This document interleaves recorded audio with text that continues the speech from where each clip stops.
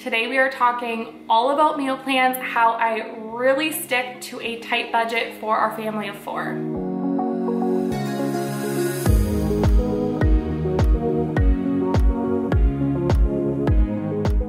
Hey guys, welcome back to my channel. So today I have a very requested video. I'm sharing with you how I do my meal plan for an entire month. So I started doing this monthly meal planning last month and I have to say I loved doing it. It's a little bit tedious at the beginning, but it is so nice not to have to meal plan every single week. So I'm showing you how I do all of that today. So last month I was just kind of learning the ropes and figuring out how exactly I wanted to do it. This month I actually ended up creating my own templates to just make the process a little bit easier. I created a what's for dinner sheet. So this is actually like a weekly meal plan. So I end up doing like 4 of these for the entire month. And then I also came up with these inventory worksheets. So this is for my fridge, my freezer, and my pantry. And this is what is gold in this. This will help you save so much money by going through your fridge, your freezer, and your pantry before you even step foot in the grocery store or before you start scrolling on Pinterest. Figure out what you have to use up. And then I did also create just a grocery worksheet. I am gonna zoom in on these so you guys can see exactly what I'm doing. And then when I'm going through and doing my inventory, I always have meal ideas, so I like to jot those down as I'm going. So that is kind of what I'm working with my actual templates and my worksheets. I will have all of this available over on my Etsy shop. I just opened it up for you guys. I just made this super cheap and affordable in case you guys do want it, or you can create your own too if you want. But this will give you a really good idea. So I'm gonna flip the camera around and show you exactly what I'm doing as I go through this meal planning thing. So before you start anything, you're gonna want to go through and take an inventory. So I did my freezer, my pantry. I have 2 sheets for that because there's a lot of stuff. And then I also do my fridge. With my fridge, I don't do like a full sheet, but I basically just go through and see what I have to use up first. I don't do all my condiments and stuff, but this is just the stuff that I have on hand that needs to get used up within the next week. Of course, I did this off camera or this would have just been very boring for you guys to watch. It does take a little bit of time, but when I'm going through everything, I will highlight what I really need to get used up first. So like for me, I have pork chops I want to get used up. I have some leftover pulled pork that I threw in the freezer. I have 2 little pieces of salmon, lots of sausage patties, so I'm gonna do some breakfast sandwiches with those. I have a couple different veggies. I have some chopped carrots that I had frozen that were going bad, so I want to use those up. I have some spinach, same thing, I threw that in the freezer when it started to get close to the end of the expiration date. I have some yogurt blueberries that I kind of forgot about and I need to get used. I also have some frozen avocado. I'll just use that up in like smoothies. And then I have a couple different types of breads to use. I have some leftovers as well as like some tater tots and some fries. So I always make sure to highlight the things that I definitely need to get used up on this meal plan. Now moving over to the pantry inventory. So as you can see, I only have a couple things here that really need to get used up. I have 2 bags of stuffing, so I have to figure out a way to use that up. I might just do it as side dishes or try and incorporate it into actual recipes. And then I also just want to get these peanuts out of the pantry. They've been in there for quite a while. And then for the fridge, these are just a couple of items that I really need to get used up right away, so I'll try and put those on the first couple dinners. So I have my inventory completely done. Another thing that I should mention is that when I'm going through and taking inventory, I'm also jotting down if there's anything that I'm running low on. So I just add that right to the grocery list. So I already have a pretty big list of just like pantry staple items on here. And then as I go through and actually create my meal plan, then I will be adding ingredients to my grocery list as I go through each recipe and figure out what I actually need for it. So I did already come up with all of my meal ideas off of camera because otherwise you guys would be sitting here watching a really long video. So I'm just gonna kind of show you what I do. So the first thing that I do is I usually will go to my freezer ones because we are a family that eats a lot of meat. So I go and see what I have that I need to get used up first. So this is where that highlighting comes in handy, like pork chops. I know I need to get those used up this month. So I will go to my Pinterest, or if I just have a recipe in mind, I will figure out what recipe I have that calls for pork chops. So for me, I just went on Pinterest, typed in pork chops slow cooker, and I came up with a recipe, and I just needed a couple of extra ingredients, so I will write those down on my grocery list at that point. And that is how I make sure I'm using up what I have on hand first, and that makes my grocery budget a lot cheaper going that route. So I basically will just go through all of my highlighted options first on all of my sheets, try and come up with ideas, and then I will create a meal plan from that. It seems very obvious to do this, but I know in the past, if I don't actually take inventory, like an actual written inventory of what I have on hand, I will forget about things. Things will go bad. They'll be sitting in the freezer for forever. You know, things get tucked in the back of the freezer, the back of the fridge, your pantry, and you forget about them. So by having the inventory list, I feel like this is the key to really sticking to a good grocery budget. So I will go through that inventory list and I will check off all of those highlighted items and make sure I get them used up. And then I will go to the rest of my inventory and kind of use that.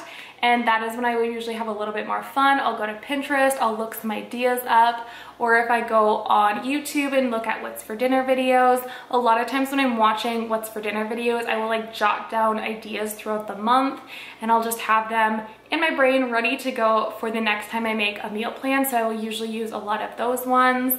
And I just like to have a lot of fun with this. You guys know I like to get pretty creative on my channel, but I also like to stick with very easy recipes that I will actually make, because if I do a lot of difficult recipes that take a lot of time, then I will not stick to my meal plan because I'm a busy mom, I don't have time, and I'm just very busy. So I need really quick and easy recipes for my meal plan in particular. For me personally, I like to do about 6 meals per week. Sometimes they get swapped around, sometimes they aren't made at all and they'll just stay in the freezer.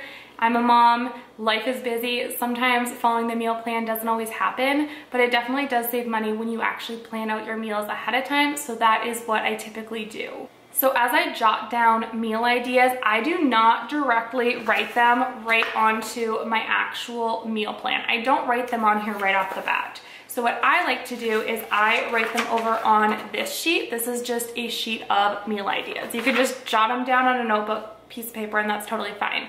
But the reason that I do that is I have them categorized. So I have chicken, beef, pork, fish or seafood, crock pot meals, and then other. So the reason that I do that is I like to have a really good variety of meals in our diet. So I don't want to eat all chicken one week. So by breaking it down this way first, then after I have this list done, that is when I will go over to my actual weekly meal plans, and I will write down things in the order that I want them in. So for me, most of the time I will do like 2 chicken recipes, 1 beef, 1 pork, and then 1 like other recipe. That's kind of how I try to do it, so I'm not just eating the same meat every single day. So that's one little tip for you, so you don't end up eating the same thing all the time. I hope this video is making sense on how I do everything. It's definitely a bit of a process to do it this way, but by really taking that inventory seriously, it saves so much money in the long run. So now that I've explained everything, I'm gonna actually go ahead and finish creating my meal plan, and then I will meet you guys back here and show you actually what we are eating this month. Of course, things change, but this is a pretty good guess at what we will be eating in the next month or so.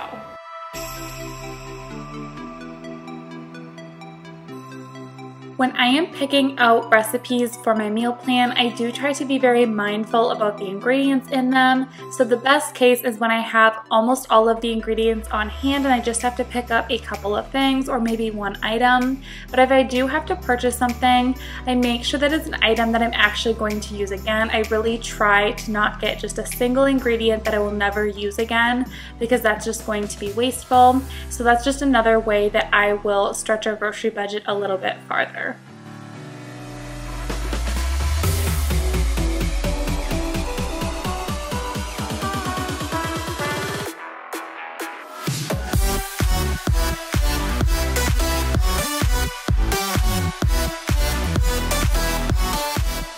So I'm finally done with my meal plan. It's actually like 4 hours later now. My kids are in bed, so I'm able to finish this up.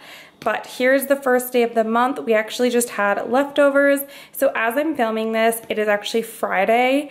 So that's just how life goes. But Friday or tonight we had rigatoni pasta with green beans. Tomorrow we actually have a wedding to go to.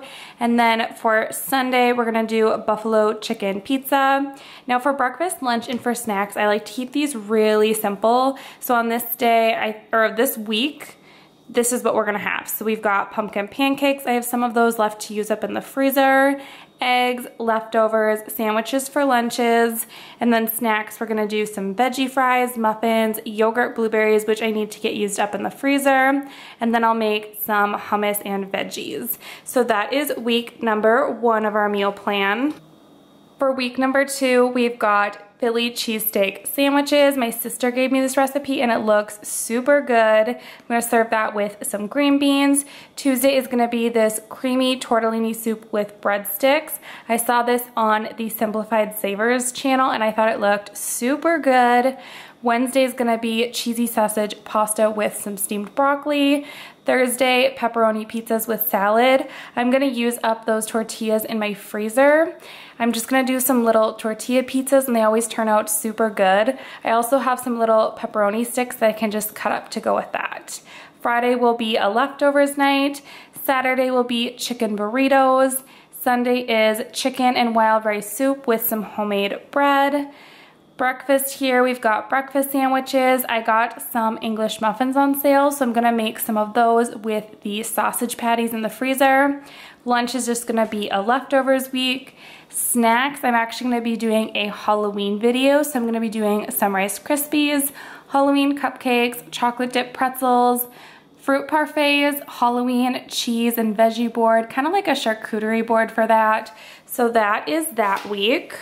Monday is hamburger casserole with some air fryer asparagus. I know that's kind of a weird combination, but I need to get this asparagus used up. It's actually in my freezer right now. Tuesday will be fried chicken sandwiches. Yeah, that's definitely supposed to be fried chicken sandwiches, not kitchen. Apparently I need to get more sleep around here. Pair that with some air fryer potato wedges and a veggie. Wednesday will be cheesy potato kielbasa soup with some garlic bread.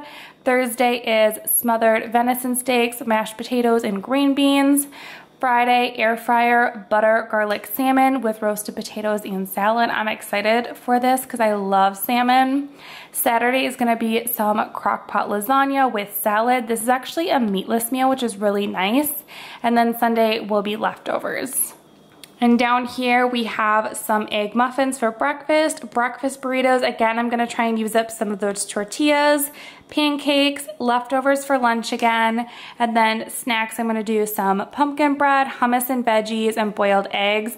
We pretty much have hummus and veggies every single week because that's just a family favorite. And then over here we have Italian chicken bake with potatoes and green beans. This is just a really easy meal that I've been making for a long time.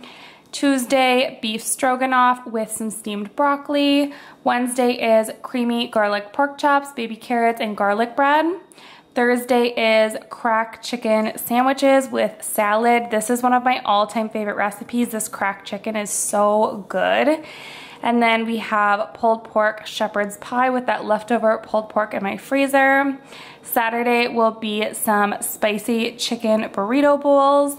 Sunday will be ham bone soup with dinner rolls. And then down here we have some crock pot cinnamon rolls. I've never made these, but they just sounded really good. And then lunch will be leftovers. Snacks will be, again, the veggies and hummus with just some fruit and crackers, keeping it super simple for this week. And then the last week will be some Tuscan chicken thighs with salad, venison country fried steaks with mashed potatoes and green beans. Wednesday will be Monterey chicken spaghetti casserole with a veggie. This looked super good. I saw it on Pinterest and I had to try this one out. Then we have chicken queso tacos. I love the sounds of that one.